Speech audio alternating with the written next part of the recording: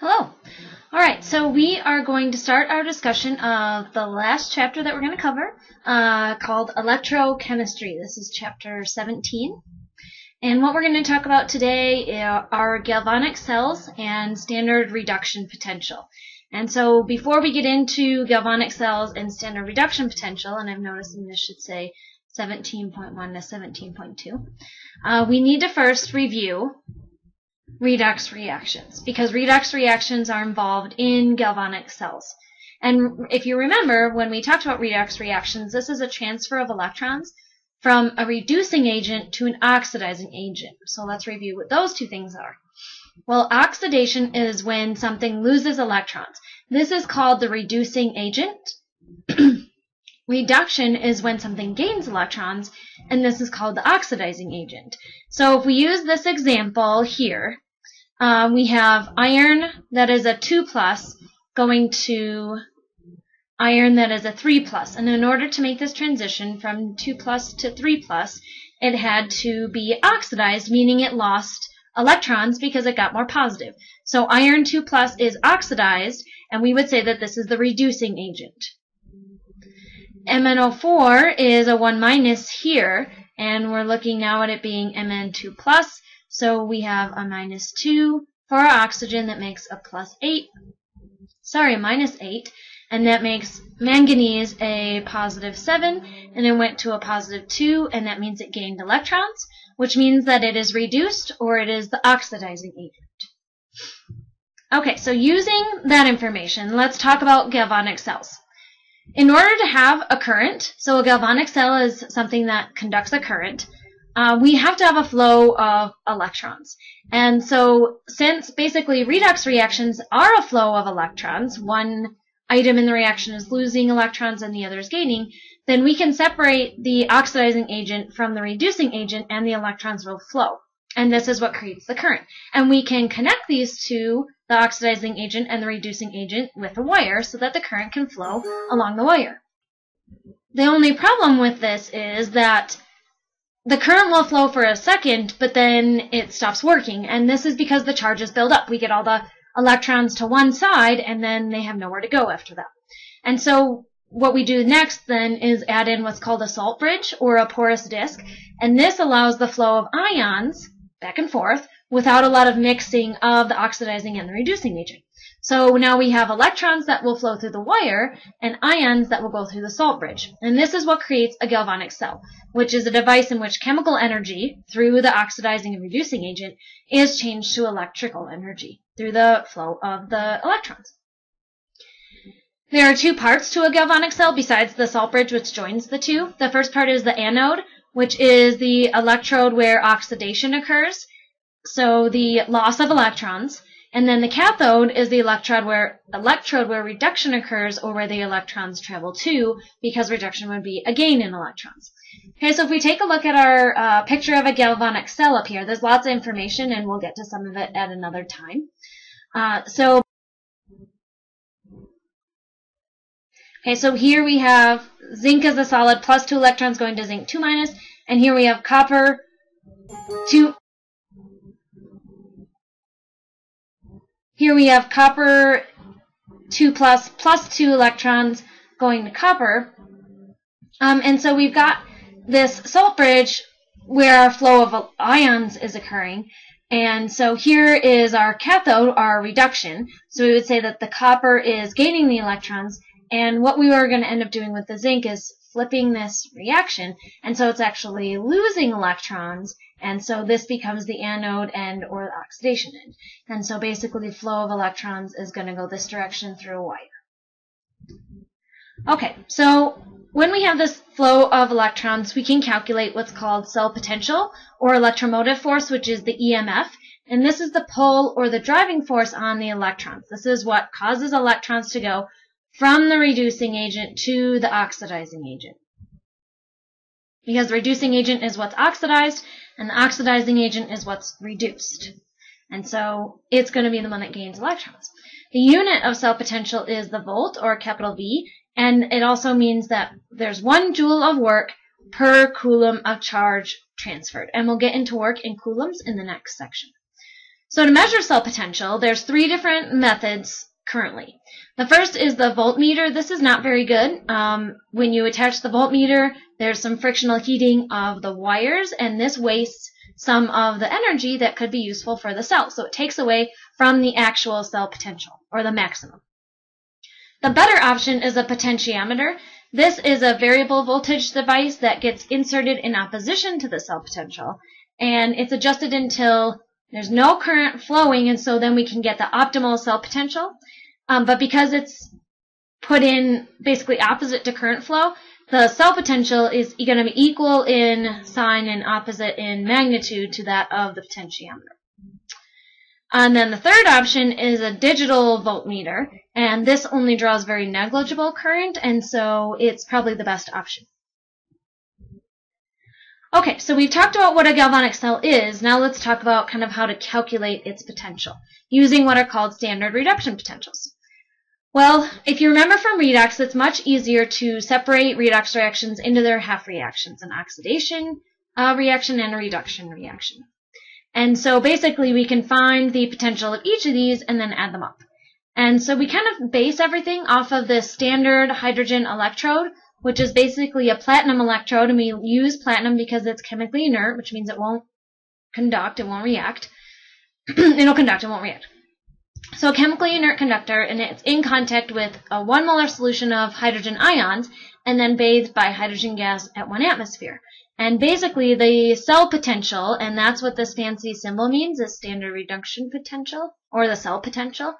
So potential of the cell is 0 volts, and then we can use overall, we talked about how if we broke it up into each of the half reactions, the overall potential of the cell would be equal to the cell potential for the oxidation reaction plus the cell potential for the reduction reaction. Okay, so this gives us the standard reduction potentials, which is what our little o is for. And these are the values, but only in terms of reduction half reactions. So we know that a redox reaction contains a reduction and an oxidation, which means that one of our reactions doesn't have to be flipped, because all of these values are given in terms of reduction. And they're all solutes at 1 molarity, and if they're gases, they're at 1 atmosphere. Okay, so we talked about how we could figure out the potential for the reaction. Well, there are reactions. So like we just kind of talked about, because they're all given in terms of reduction, one of those reduction reactions is going to need to be reversed because we need an oxidation and a reduction. The half reaction with the largest positive potential is going to run as reduction, because we want the net reduction, we want the net potential to be positive. And so we need to leave the one that's the biggest as positive since we are subtracting. So the net potential of the cell is the difference between the two values. It's the standard potential of the cathode minus the standard potential of the anode. The other thing that we can do with our half reactions, because when they get added up, they must equal the overall reaction, is we can multiply them by some integer, because remember the same number of electrons has to be transferred for both reactions, and this would give us a balanced equation. But because standard reduction potential is an intensive property, it doesn't depend on quantity, and so even if we multiply a half reaction by a certain number, it's not going to change the standard potential of the cell. But we still need to do it to ensure that we have equal transfer of electrons. Okay, so let's look at an example. So we're going to look at a galvanic cell that's based on the reaction of aluminum ions plus solid magnesium going to solid aluminum plus magnesium ions. They've already broken up the half reactions for us. We know that we're taking the aluminum ion plus 3 electrons to form solid aluminum, and we have a standard potential of negative 6 volts. And then we have our magnesium ion plus 2 electrons forming our solid magnesium, and this gives us a cell potential of negative 2.37 volts. Remember, all of these are listed in terms of reductions. We're going to need to flip one. So we want to give the balanced cell reaction and calculate the standard potential for the cell. Okay, so the first thing we need to do is figure out which one to flip, and this one is the most negative, and according to the overall reaction, magnesium is the one that is oxidized because it's going from basically 0 charge or an oxidation number of 0 to a plus 2. And so we are going to reverse this reaction. So we have magnesium going to Mg2 plus 2 electrons. That gives the standard potential for that portion, and because it is oxidized, it is the anode, and so we'll just put anode, and this is equal to 2.37 volts. Okay, and so the next part that we need to take care of is the fact that we don't have an equal transfer of electrons. We have 2 electrons transferred in the magnesium and 3 electrons transferred in the aluminum. And so if I put my aluminum reaction in there, and because this is then reduced, this is my cathode. So oxidation at the anode, reduction at the cathode, and this is equal to negative 1.66 volts. Okay, so in order to get equal electron transfer, I need to multiply my magnesium reaction by 3, which makes 6, and then I need to multiply my aluminum reaction by 2, and so now if I add them up, because I want the balanced cell reaction and the standard potential for the cell, I get 3 magnesium plus 2 aluminum ions goes to 3 magnesium ions and 2 aluminum, and the standard potential for the cell is going to give me 0.71 because I'm taking my cathode minus my anode, but this is technically negative, so it's plus my 2.37 volts, and so that gives me an overall value of 0.71 volts, because it was originally negative, but I flipped it. So that's where we get the minus and then the negative times the negative. Okay, so we've got our overall reaction, and we've got our overall cell potential. There are lots of ways that we can notate a galvanic cell besides drawing this entire picture. And so what we do is use what's called line notation. And this is used to describe electrochemical cells. So anode compartments are listed on the left because that's where oxidation occurs. And cathode compartments are on the right. And they're separated by a double vertical line, which is considered to be the salt bridge or the porous disk. So here we have our medium, which is our solid zinc, and here we have our ion, which is our zinc 2+ in solution. Here we have our salt bridge, and on the cathode end we have our solid copper, that is our conductor, and our copper 2+ in solution. Now, if you don't have a solid conductor for one of your compartments, then you would need an inert conductor, and we'll get to that in a minute, and then you would also just list all the ions that were present. Versus having this single line, because this single line indicates a change in state, and if everything is in terms of ions, there wouldn't be a change of state there. There would be a change in state between the inert conductor and the solution.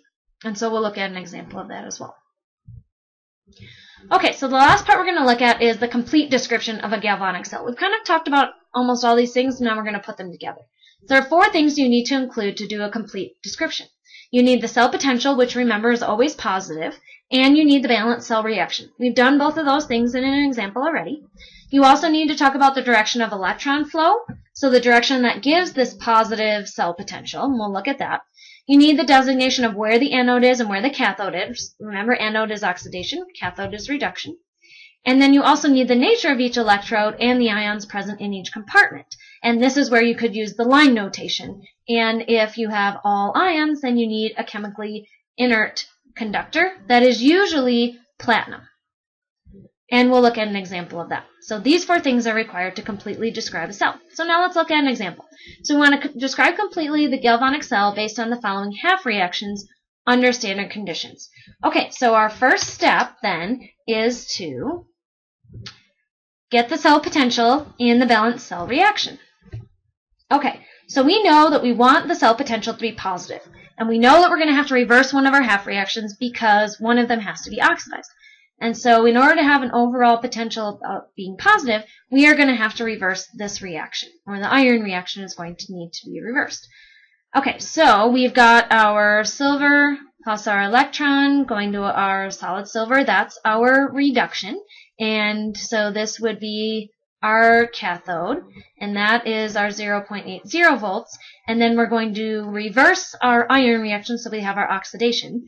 And so this is iron 2+ going to iron 3+ plus an electron, so it lost an electron. So this, because it's oxidation, it's the anode, and that makes it negative 0.77 volts.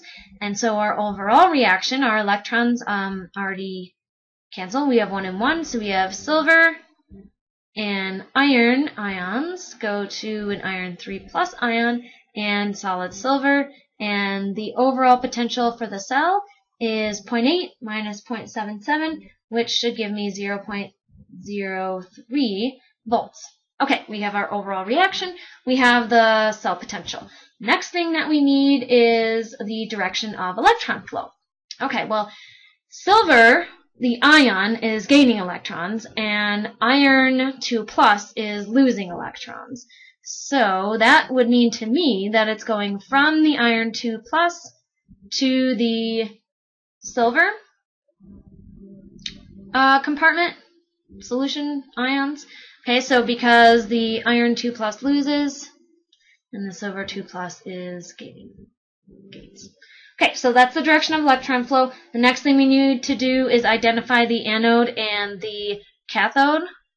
So that would be step 3.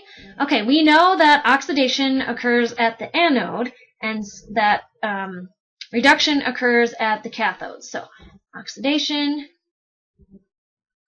is at the Fe2 plus. This is the cathode.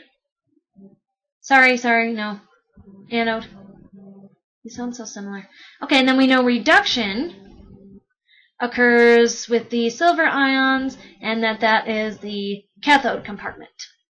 And the last part that we need to do is describe the states of everything, and so the best way to do this is the line notation, and so I'm going to do that up here. Okay, so we know that we want the anode first, and if we look at the oxidation, or what would be in the anode, we have iron 2 plus and iron 3 plus. So they're both ions. We don't have a conductor. And so this is where we would need to use an inert conductor like platinum. And so we'll do that first. So we have platinum as a solid. Single line to indicate the change in the physical state. Fe2 plus, Fe3 plus, because they're both aqueous. Double line to indicate our salt bridge. Then we have our Ag plus, which is aqueous. Now, with that half reaction, we do have a solid present, the solid silver. So that's our conductor in that compartment. Totally lost my pen. There it is. So single line to indicate the physical state. Ag as a solid. And that should give a description of all the states and our galvanic cell. Okay, so here's the practice that we're going to do in class, and we'll also go over some discussion questions. Have a good day.